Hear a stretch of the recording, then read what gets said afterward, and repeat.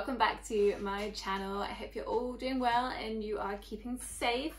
So today we finally have, and I know it's taken me so long to film this video, but we finally have a swatch video of the Daniel Smith watercolours that I bought in a previous haul, and I've since added to those watercolour paints with the Daniel Smith watercolour Primatek set, which is this set here. I am really excited to do this swatch. I've already tried a couple of the Daniel Smith paints, I'm not gonna lie to you, because I just could not hold on. However, the Primatek, I have not tried them at all, so it's gonna be a completely fresh reaction from me for the Primatek colours, and I'm really excited to give them a try. I'm also going to run through my sort of personal thoughts about the drama that there was surrounding the Primatek paints earlier on last year. And obviously please just bear in mind that that is my own personal thoughts, and take from it what you will. So let's get into the video and we'll get doing a swatch. Yay, I'm so excited. I'll see you in a minute. Okay then guys, so I am going to do a swatch of the Daniel Smith colours that I've picked up over the last couple of hauls. I don't have a spare watercolour palette, so what I have done is with these wells that I have in the Schminker palette that I have basically filled them up with some Daniel Smith paints. So in here we have Green Apatite Genuine, Moon Glow, we have Rose of Ultramarine, this one here is Rhodonite Genuine, Jadeite Genuine, Amethyst Genuine, we've got Mayan Blue Genuine here, Hematite Genuine, you can see these two have separated slightly, this is Quinacridone Purple, and then over here we've got Primatek Genuine. So I have picked up obviously the Primatek set, as you can see, and I've already gone through it with you. So there was a bit of sort of drama surrounding these paints.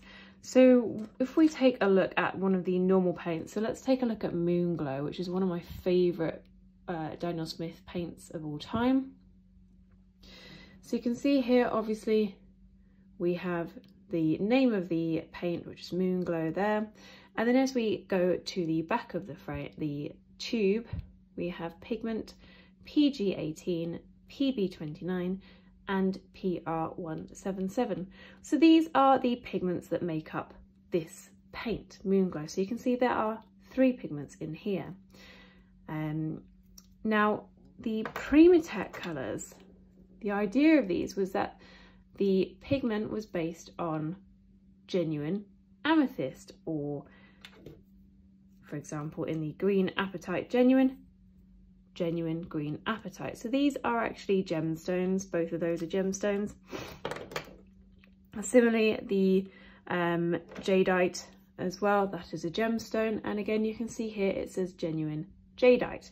Now the drama that surrounded these paints was that someone on Instagram, and I'll link their post in the description box below so you can have a look for yourself and have a read of it. It's very interesting. They basically broke down the paints and had a look to see exactly what was in these Primatek paints and whether or not it was, for the pigment anyway, just amethyst, for example. Of course they're always going to have binders etc. in the paint, so this one uses gum arabic solution, for example, in the genuine amethyst, the amethyst genuine. But what they found was that actually in these paints it wasn't always just the natural materials that Daniel Smith have kind of insinuated on with this. It's a bit of a tricky one because apparently they don't actually have to disclose the pigments and the makeup of the paints, because of course then they're subject to other companies potentially copying that particular makeup. However, I still think that they should disclose the pigments that are in these paints, because at the end of the day the pigments can affect how these paints work with other paints, and we'll see that in a moment, especially when we look at the Amethyst Genuine. It will be a very bright, vibrant purple, which if you guys have seen an amethyst, and I have one here just to show you, they're not always that bright vibrant. So this is a real amethyst crystal, and you can see it's a very, very pale sort of lilac-y lavender colour. So that was the kind of sort of drama that was surrounding these. For me, it's not going to stop me from buying these paints. I did manage to pick them up for a bit cheaper than any other Daniel Smith paints that I've got. I got them for £35 for 6. So that makes them around about £6 each. So they were cheaper than any other Daniel Smith paints, which I think they should be, because obviously they're not disclosing all of the pigments. They're not going to put me off, but it does leave a bit of a sour taste in my mouth, especially their response to this person on Instagram wasn't really the best response in the world. So you guys make the decision for yourselves if the Primatek colours are something that you would want to pick up or not. I still think they're going to be fantastic and I'm going to enjoy using them. But again, make your own decision and see where you go from there. So I'm going to zoom you in a little bit so that you can actually see the swatches a bit better. So we're going to start off with Green Apatite Genuine. Now I have already used this paint a bit, and I have to tell you, I did love it. It's perhaps one of my favourite greens. I'm just going to pick up a bit more pigment on there.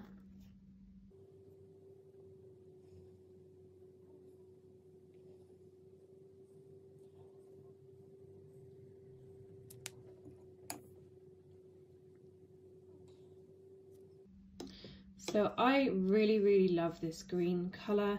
You can see that it is a little bit granulating. And if I just darken it up here a bit more. And then we'll take a look back at it when it's dried.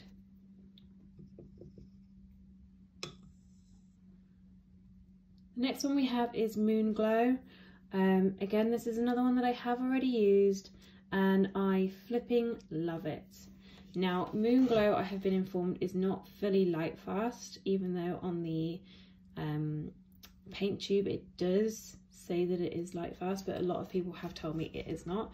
I haven't done my own personal tests on this yet, and I might do that with this swatch card, maybe leave it somewhere in the sun. But Moon Glow, as you can see, is that beautiful grey, warm grey colour. And this is made up of 3 pigments, so PR177, PB29 and PG18.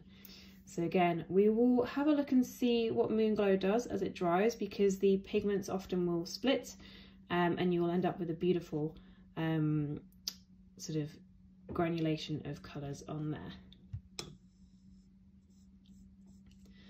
So again, everything that I say, as I've said before, I'm still relatively new to watercolour painting, so please just bear that in mind. So the next one we're going to use is this one here, which is Rose of Ultramarine, and I love this colour. I think it is gorgeous.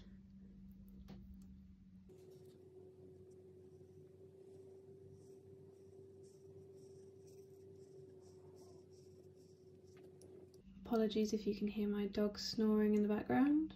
Seems to be a common thing for my videos. So you can see there, Rose of Ultramarine is this utterly stunning violet red colour, and again, as it dries we will potentially see the pigment split ever so slightly, and I'll show you that in a moment. It of course depends on how much water you add to the paint. So the next one we have is Quinacridone Purple. This is made of just 1 pigment, and it's this beautiful sort of plum purple colour.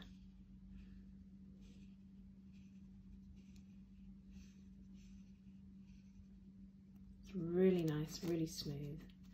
And looking at it next to Rose of Ultramarine, you can see this is a lot more red in tone and this is more purple. So we're moving now on to the Primatek colours that came with the Primatek set. So we have the Rhodonite Genuine as the first one. I'll be really interested to see what this looks like.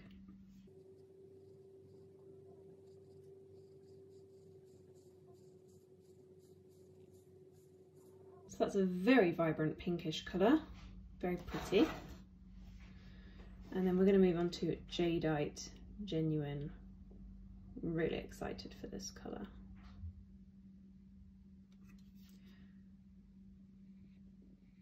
Wow, look at that. I mean, I just think it's beautiful. It's a really rich green.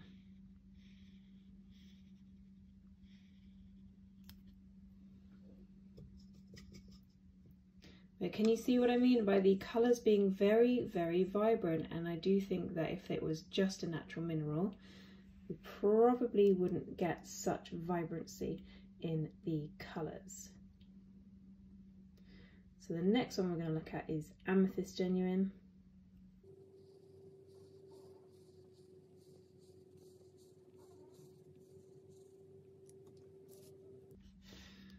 Okay, so that's quite a dark, almost a grey purple that I wasn't really expecting.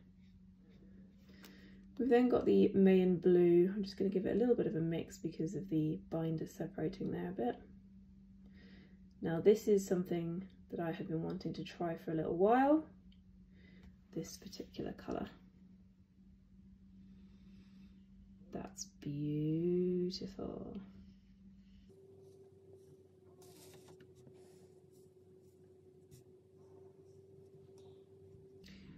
We've got the Hematite Genuine next. I'm just going to give it a bit of a mix because again the binder has separated ever so slightly. Okay, Hematite Genuine, let's have a look.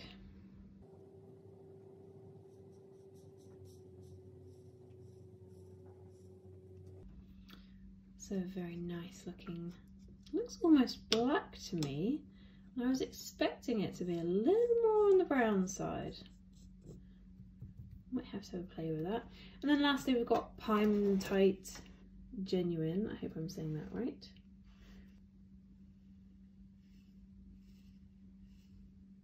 That's nice.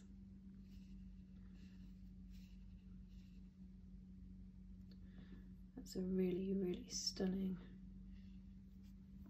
colour.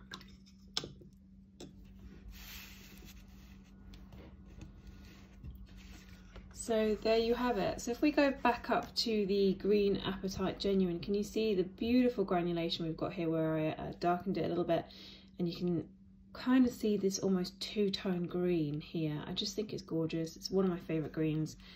I think it's absolutely stunning. It's almost got like a bit of brown in it. Moonglow hasn't done what I thought it would do, and I will perhaps do another swatch just to show you. Same with Rose of Ultramarine. So in some swatches, when I add a bit more water to the Rose of Ultramarine, you can see there the blue, the pigment blue, which is here, and rises to the top. So you can see it there, which is really stunning. Can't see it so much on this particular swatch, so I will have a little play with those ones. Quinacridone Purple, like I said, beautiful, stunning purple colour, a bit more on the sort of reddish pinkish tone than the Amethyst Genuine below it. And the Amethyst Genuine, as you can see, is a slightly more sort of grey toned. And it almost looks like there's some mica. Don't know if you guys can you see that sort of sparkle? If you look up here, it's interesting, wasn't expecting that. You see that? The paint's dry pretty much. It's pretty much dry. Ooh. Yeah, I wasn't expecting that at all. Interesting.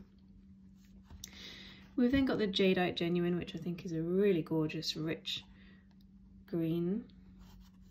Your Rhodonite Genuine. And then, of course, the Mayan Blue Genuine, the Hematite Genuine, and the Primatek Genuine. These are all still drying.